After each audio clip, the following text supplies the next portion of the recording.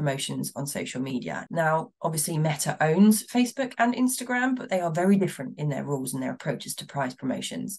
It's been an age-old thing that Facebook does not allow you to ask your followers to share things on their profiles in order to participate in a promotion. What it does permit is reactions and comments under a promotional post. The reactions to the post are quite difficult in terms that when we extract it, there is no timestamp. So if we're saying that the promotion ends at midday on Saturday and we're not extracting all the data until Monday morning when we come into the office, we've no idea whether somebody's participated on Sunday, for example. And if they have, we should be disqualifying them in order to be running a fair and compliant promotion. So asking them to comment underneath it, when you extract the comments, they do have a timestamp. That's much, much easier. Or we just simply end the promotion at a period in time, which is convenient to extract the data immediately afterwards.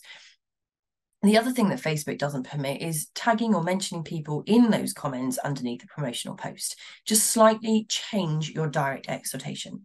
Don't say in your call to action, tag who you would bring to Wimbledon. Say, tell us. X and Instagram, typically you are able to do things like asking people to share on their own profiles or on their own grid stories on Instagram. Tagging contacts is equally acceptable. Or simply just commenting underneath a promotional post again is absolutely fine. One thing I would say about Instagram, however, is that the stories are not possible to extract using a data tool. So you're going to have somebody sat there screenshotting every single entry in order to enter them into the prize draw or the competition accordingly.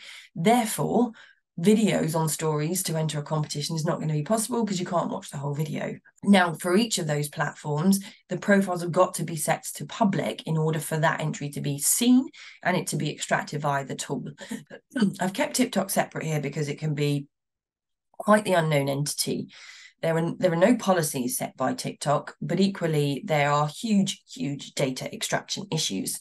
No tool will work beyond managing to take from them the 400 to 700 most engaging posts. We'll never see more than that when we're asking people to do duets via a unique piece of music or a unique hashtag.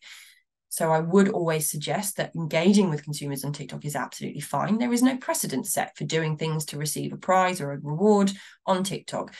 Consumers and users do it purely to engage, which is great because it means you can then ask them in order to enter a promotion to then share that on their Instagram grid or to upload the link of that particular video onto a microsite along with their name and email address, and we judge it that way.